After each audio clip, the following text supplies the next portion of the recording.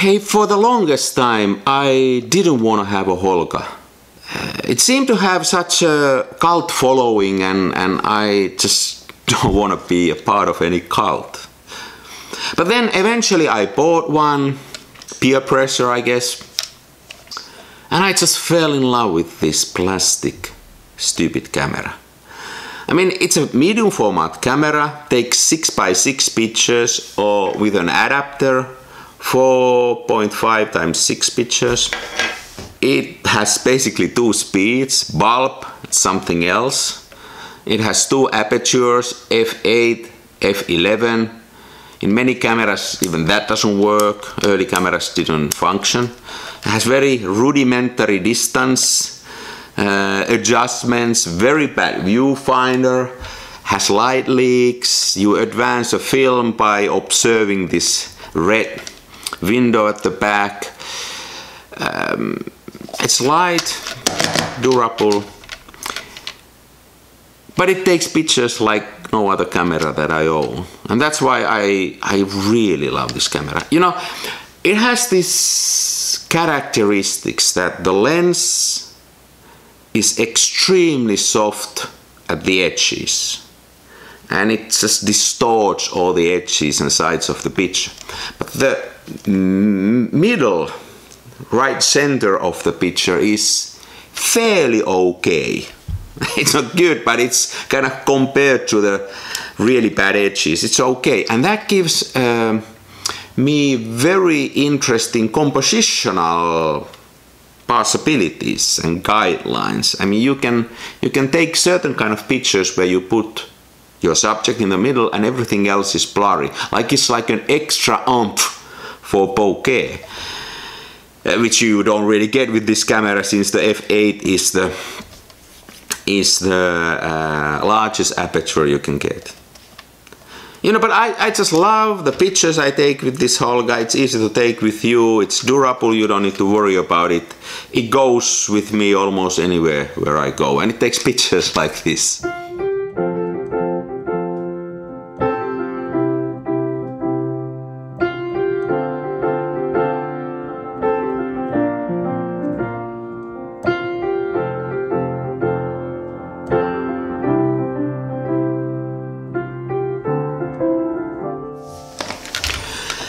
So I love this camera, so no wonder I got really excited when I saw this one online.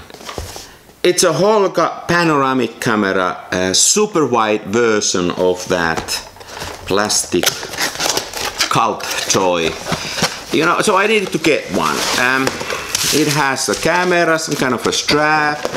It has a mask for 35mm film. That should be interesting. And here it is, the camera in its full glory. A plastic wide body Holga. And like with every Holga, the first thing you gotta do is take the lens cap off and throw it somewhere where you can't reach it anymore. I mean, you don't need that, and if you leave it on, then you're gonna take pictures with that on. It seems to be very similar to the original Holga, just stretched out. The lens seems to be exactly the same. It even says this optical lens, which is kind of funny. Same settings, sounds the same. Yeah, and the back looks exactly same. It's just stretched out to a yeah, and inside it looks the same. It's just wider. Very interesting. So what are then the differences? You know, okay, obviously it's heavier, not much, but it is heavier, bulkier. It feels a bit strange in my hand, maybe after this. This feels actually pretty good. It has a much better viewfinder. Now this viewfinder seems to be like huge improvement to the original Holga. It has two hot shoes for flash. And I haven't tried them, but it seems that you can use them simultaneously, which is kind of interesting. It also has a leveling eye, so you can take pictures like this and keep it strange. And these arrows or lines are important here, because now if I shoot it like this with a leveling eye, I can sort of see the angle it takes, like how wide picture it takes. Very nice. It feels a bit awkward, like you need to put your finger really far away to the, you know, it doesn't bring the shutter to the back of the camera like in most of the cameras, but you need to stretch your finger to the front of the camera to take pictures. I think I can live with it. Makes the camera much simpler actually. So I wanted to give it a try, so of course I went on the lake because it's still boating season, and I took some test pictures. I took two kinds of films with me. I took Ilford FP4, I always shoot this, and then I took some Portra 160. It's a bit of a waste to use Portra for Holgas, but hey, it's the first time, so why not? This is what happened.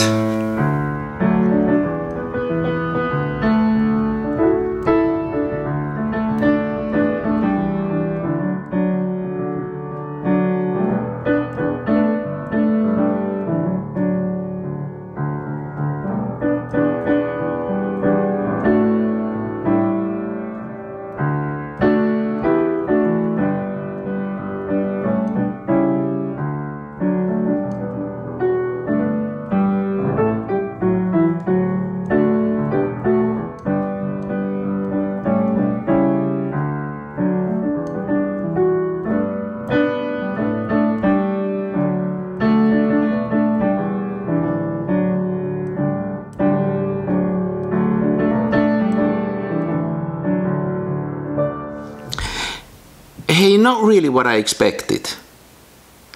It takes surprisingly good pictures. There's a small light leak, but I can either fix that or leave it as it is to add character. Let's see. Renders colors pretty nicely. I don't know if this is a coated lens. I don't know if you can coat a plastic lens. But nice colors. It was surprisingly nice to use. I mean, stretching your finger, it's a firm grip. I don't mind at all. The viewfinder, it is really good. I like that a lot. So all in all, very nice experience, surprisingly sharp and crisp pictures. But then the jury is still out whether this is what I wanted and do I really like this camera. Like, I wouldn't buy a Holga to get a perfect camera. I buy a Holga to get something unique, something different. Like my original Holga creates the pictures with me.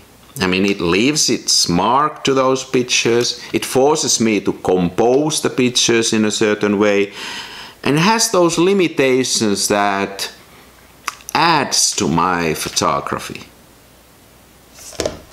I'm not sure if this one has. It may be too good to be a bad camera, and not good enough to be a really good camera. I don't know. So I wonder why that is.